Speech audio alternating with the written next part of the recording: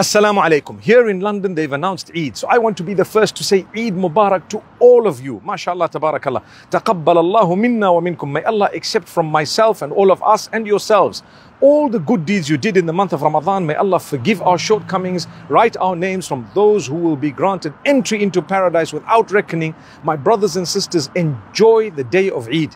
Remember, we've achieved a lot of goodness during Ramadan. We gave charities, we fasted, we read Quran, we engaged in dhikr. We did so much of goodness during the day and at night. And we want to make sure we don't lose the reward of all these powerful, beautiful deeds. So therefore, let your life have been impacted positively and don't go back to your old ways and habits. Let's become the best of people and enjoy the day of Eid. Eid Mubarak to you all. Assalamu alaikum.